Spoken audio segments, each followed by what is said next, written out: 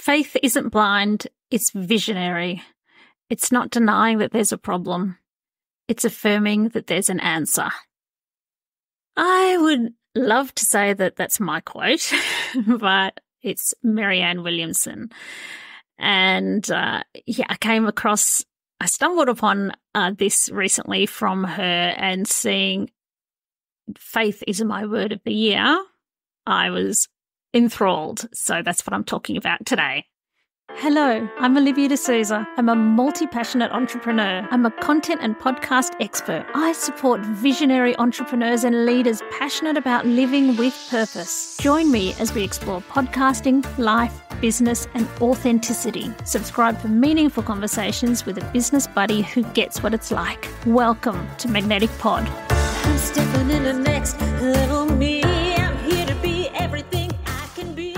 So, my word of the year is faith, and I love this word. It encapsulates a lot for me.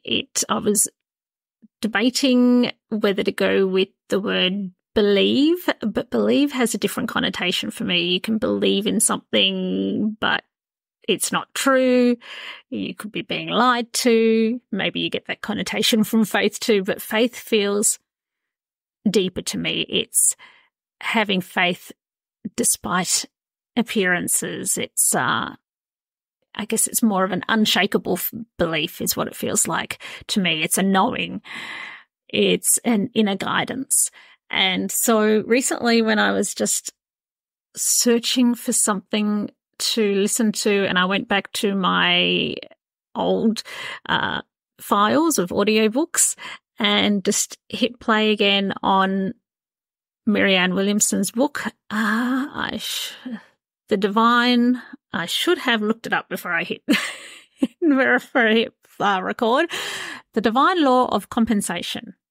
So it's about making money, but it's from this.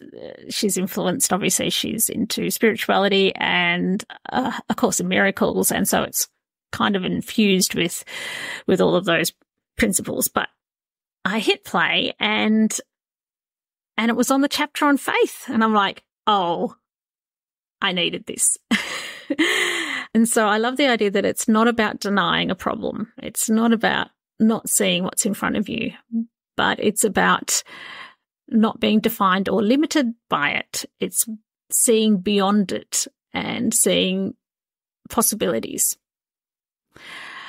And in the chapter on faith in her book, she talks about an event she had in her early days of speaking, and she had a lot of great ideas for this event, and it was a spectacular event, and a lot of the things that she did were so good, but that she had one idea that wasn't so good, and it was that idea of keeping it a surprise of how good the event was. So her approach was like, you just have to trust me. It's worth going to.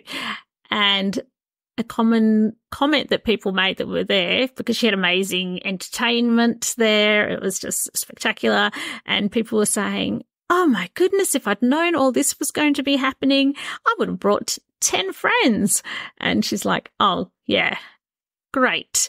And her parents had flown in to come to this event, and they congratulated her, and her father in particular was saying, oh, well done. What an amazing event. And she burst into tears and she said, oh, Daddy, it's a failure. And it's like, what do you mean? It's amazing. And she says, but not enough people came. I lost $10,000. And his response was, honey, I'm impressed that you had $10,000 to lose, first of all. And if anyone has anything to say, you tell them I can absorb the loss.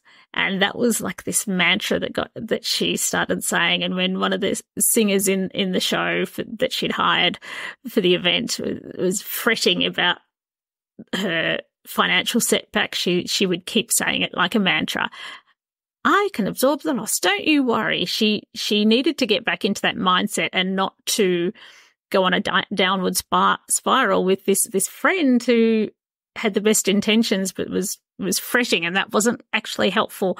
And to get out of that, she needed to just say over and over, I can absorb the loss. I can absorb the loss.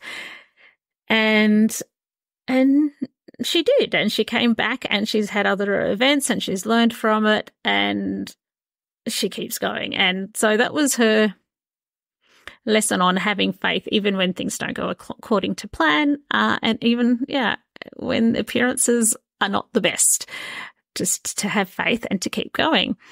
And that is something I think we need in life. And another example of faith is in the book that as I mentioned in a previous episode, I listened to the audiobook of Gary Vee, and he talks about his success he talks about patience a lot. And patience is the same thing as faith.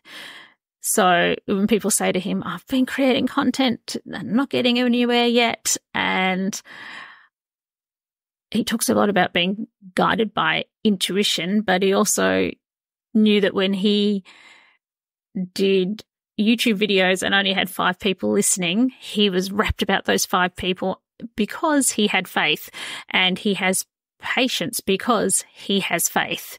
So,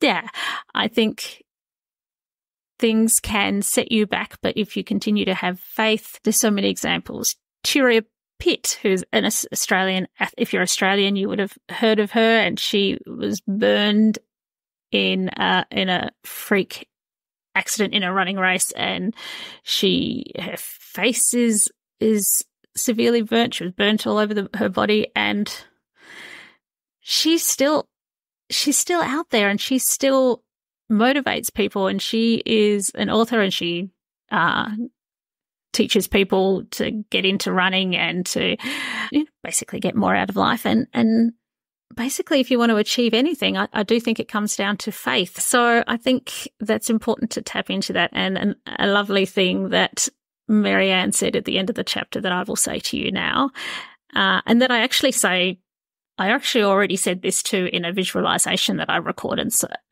too, which is, if you don't have faith, then lean on mine, because 2 or more people putting out into the universe a desire, a wish, a hope, a faith together can make anything happen. So I'm there with you. I join with you. I have faith in you.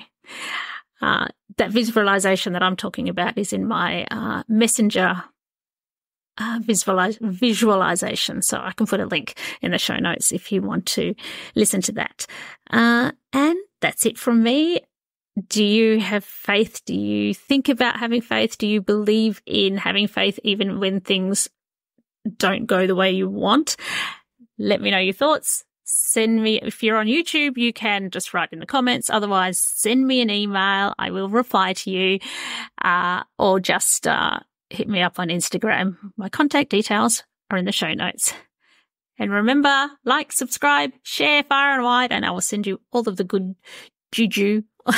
Is that a word? All of the good karma and everything. So thank you so much, and I will see you in the next one. I'm stepping in the next level me. I'm here to be everything I can be. Like a snake, I'm shedding my skin to be my wild next level me.